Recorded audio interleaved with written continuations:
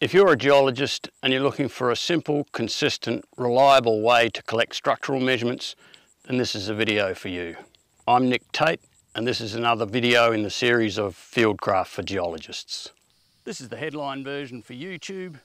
If you want the detail on each video, go to the link below in the description. It'll only cost you a few bucks, and once you're signed up, you'll get all the videos that are already there, plus anything new that I shoot as I find interesting things in the field. Almost all structural measurements can be recorded as a dip and a dip direction. That method is the most reliable because it doesn't require any memory of right-hand rules or quadrants or other factors that are easily mixed up, particularly when there's more than one geologist working on a project.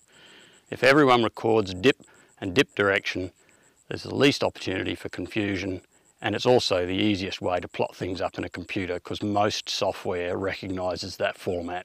To measure the dip, I use a sighting clinometer and I sight down the face that I'm trying to measure.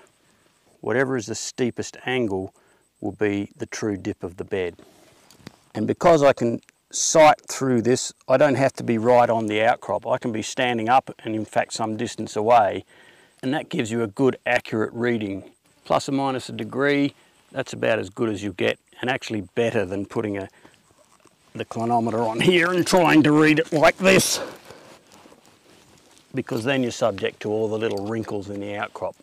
For the dip direction, I use a sighting compass, but I don't sight through it. I look above the outcrop and again aim it in the direction that's exactly down the dip.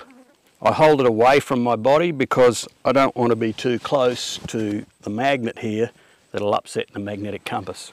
And if it happens to be a magnetic rock type, I'll also keep it a little bit away from the rock. Now I record all my structural measurements in this GPS data logger. It saves a lot of time at the end of the day and cuts down on transcription errors, and it allows you to plot the symbols up on your map that night without having to use a protractor. And I also take a photograph because that helps me to remember what the rock type was, and also if I need to look back and check whether it was a good quality one or not, I can just check the photo.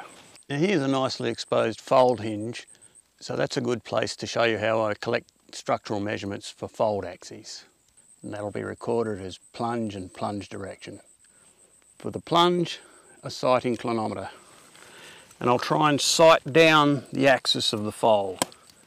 And for the plunge direction, again, a sighting compass, and I'll sight from a bit of a distance, and again a photo to make sure I remember what it looked like. Okay, we're done. No opportunity for confusion. Simple, consistent and easy to plot up at the end of the day. So one trick you can use on shallow dipping planes like this is to trickle a little bit of water down the plane.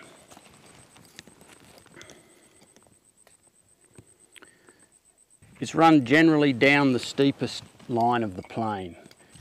Another trick you can use for shallow dipping planes if you're in a creek is the water line.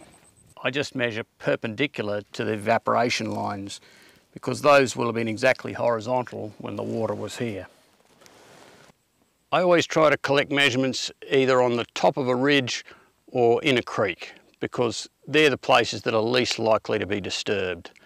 The general rule I use is that if I can see several outcrops that show the same orientation over a significant distance, then I'm reasonably happy that's a real orientation.